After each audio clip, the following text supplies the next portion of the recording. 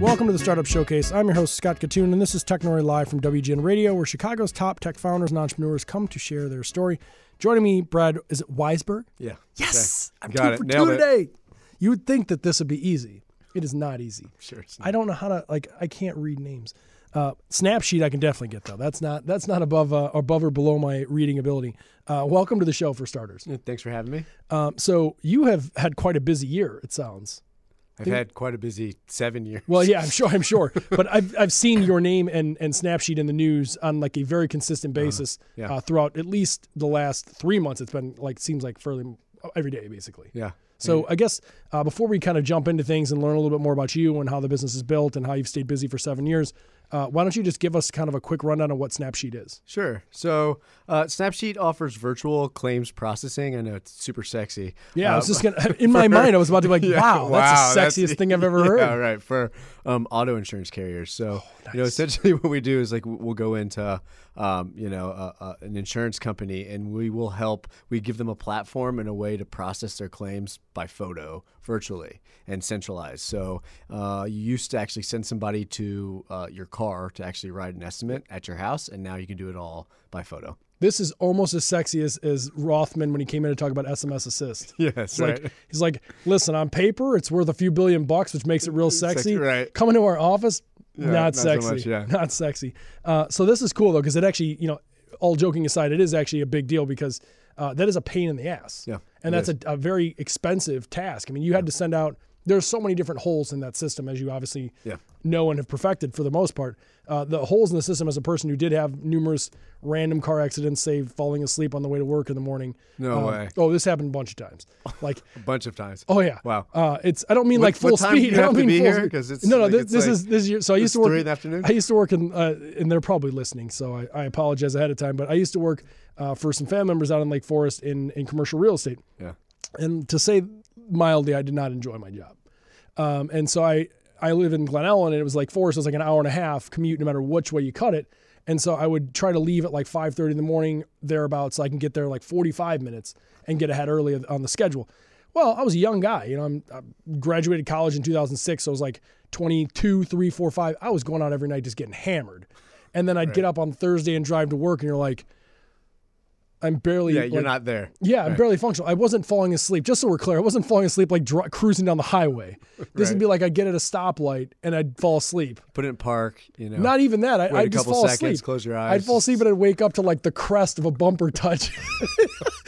It's not funny, but it's funny. That would be a perfect use for our product. Exactly. Right there. Exactly. So like what ended up happening, this happened a couple of times, literally. And so they would send, so now I'm in Lake Forest. I need an estimate on my car. I need an estimate on their car. I need whatever. Do I have them come to my office where I'm going to be here for a while, or do I have them come to Glen Ellen? Now they've got to send there, and I'm trying to You're planning it out days ahead of time, right? Yeah, it's you stupid. You don't have to do any of that anymore. Yeah, exactly. It's stupid. But the one question I had for you on this, though, is this is going to sound real shady. I would have random incidents with the car, right? So I would think all right, if I kiss the bumper of this one guy and so now the bumper's a little dented here, but 6-7 inches away there's a scratch from something else that I may have done. I used to be able to be like, hey, that all happened today. All the time. Yeah, I was that guy. All the time. Yeah. And I, in my mind, I was a great con man. So if I had if I got you in a room with me, trust me, I didn't care if it was the anything? front. Well, maybe not that. Not you, maybe, but the front bumper and the back bumper, I could somehow convince you that they're related. Yeah. And these people are like, I don't know. Well, okay. And they'd write it up and leave. And I'm like, yeah.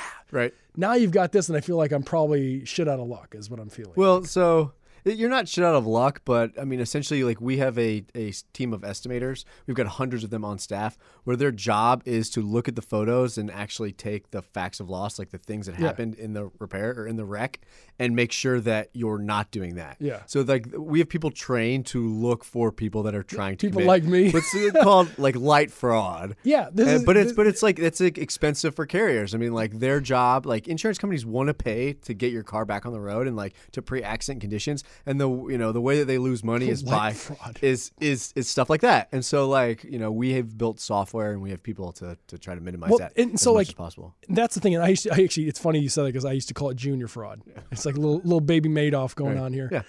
But the truth of the matter is it's a huge amount of money that gets lost. And we used to talk about it in retail with when I was working commercial real estate when I was awake.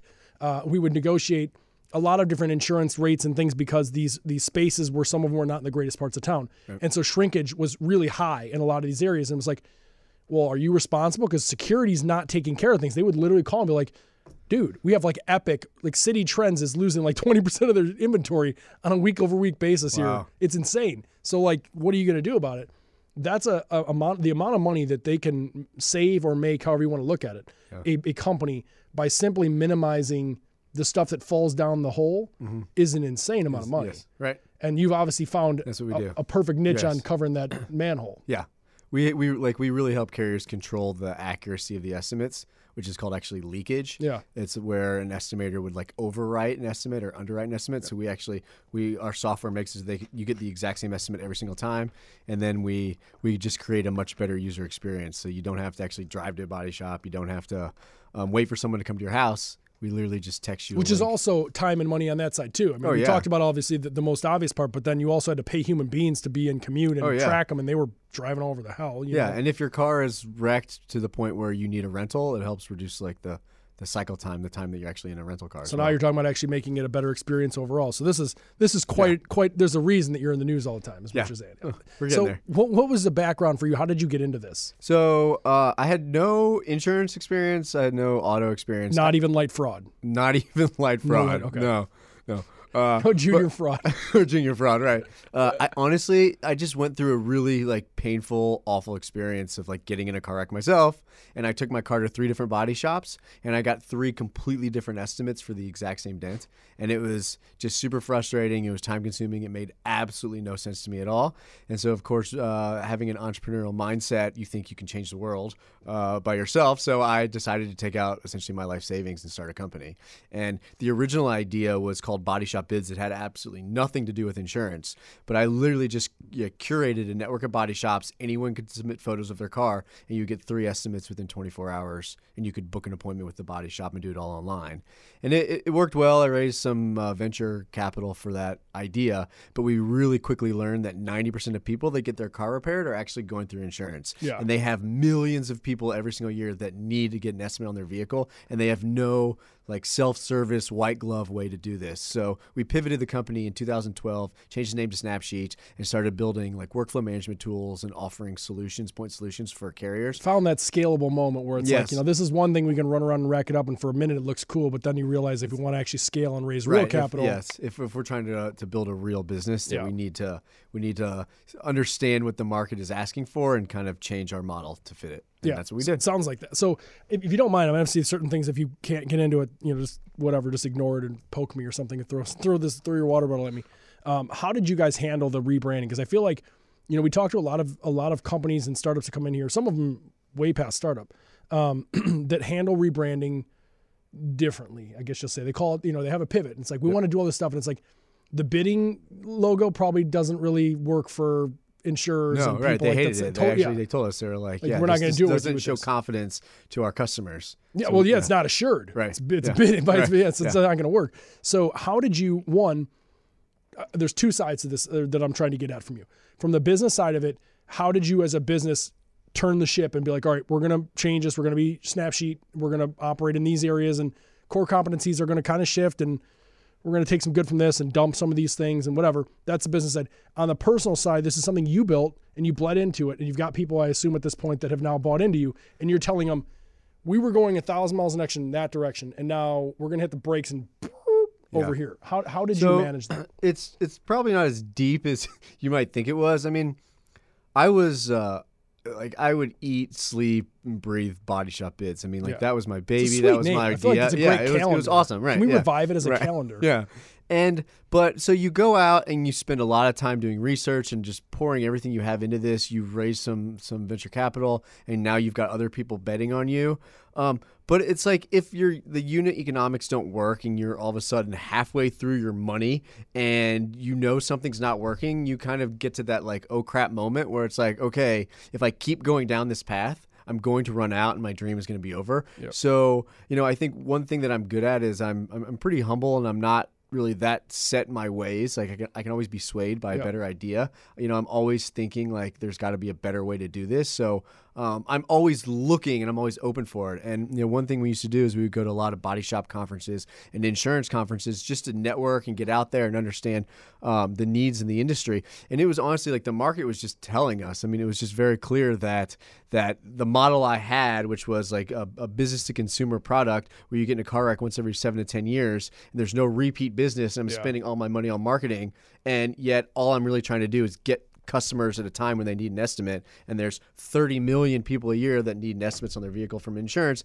It really it's certainly obvious when you put it that way. It's very obvious. Yes, but it was hard. I mean, like it took time for me to really like wrap my head around it and say, okay, I'm now like shutting this off. How did you come up with Snapsheet? Is like the branding. So also. Not an amazing story, but there was like so glad there was maybe like here, 6 of us in the company at that time. We bought a case of beer, we locked ourselves in a conference room, and we just started brainstorming names. And Snap we came up with as like a camera, like a photo, like a snap of a camera, and a sheet is it's a slang word for an estimate. Yeah, for an estimate in insurance, at a body shop.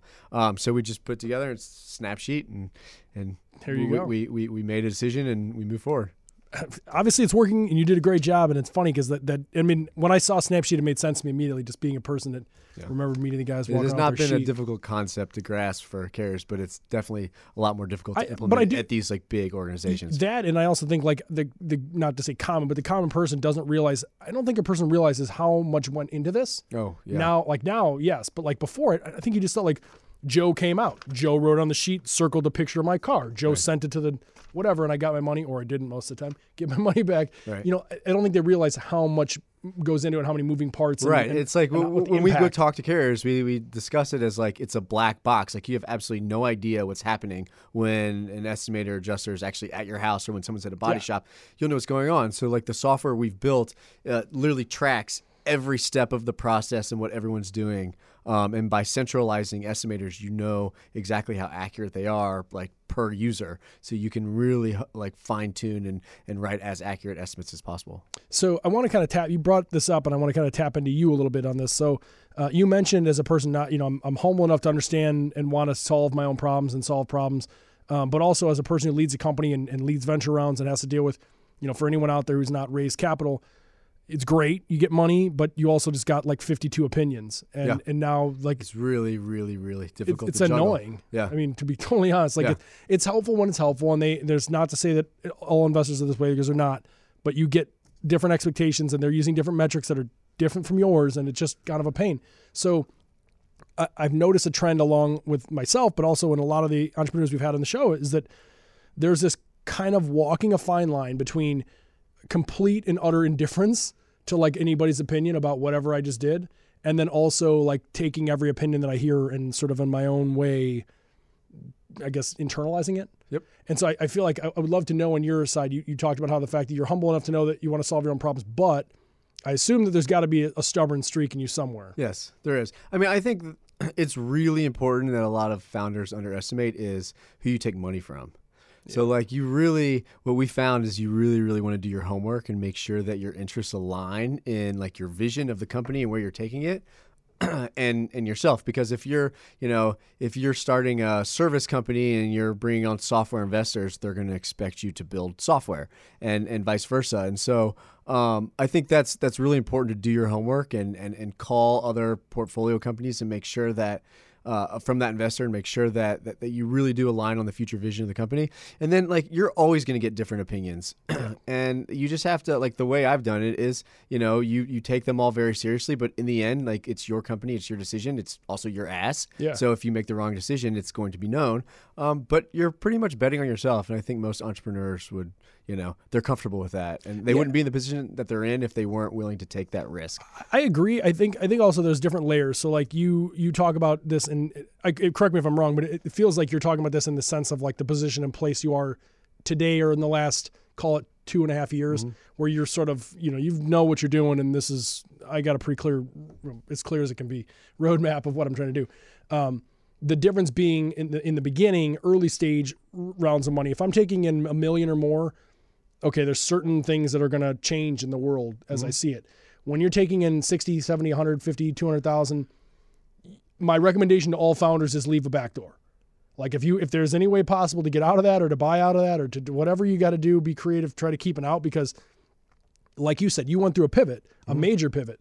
And if you left, a certain amount of percentage of the company, and there were a lot of challenges with going through the pivot, with even positioning that to my board. I bet I was doing a lot of things behind the scenes and not letting them know what was happening. And I had investors that came into a B2C company, and I was changing it to a B2B company where you've got much longer sales cycles. You need a lot more capital to give you like the runway to get there. And I didn't position it as well as I could. And it could have been almost like deadly for the company. Yeah. And I mean, I make the same mistake, and I'm probably making it literally every day, but like there's a certain, and this is the what they talk about, the CEO growing pains of like growing into like becoming a real leader and leading a real company that's scalable versus leading, a hobby company.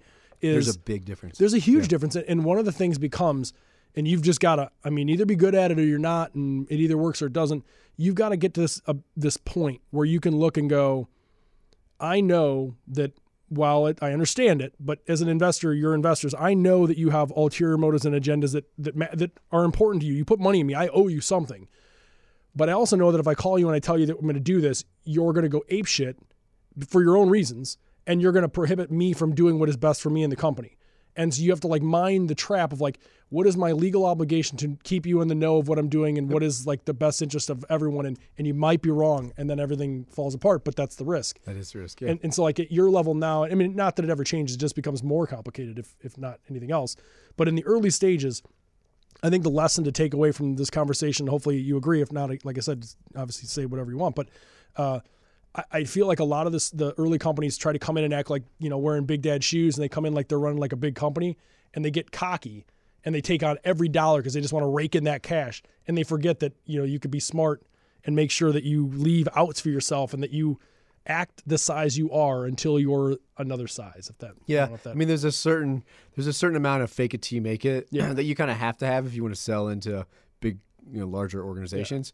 But yeah, you should definitely always be humble and never say no to someone's like opinion or advice. It's just ever know when to like also let that also run out.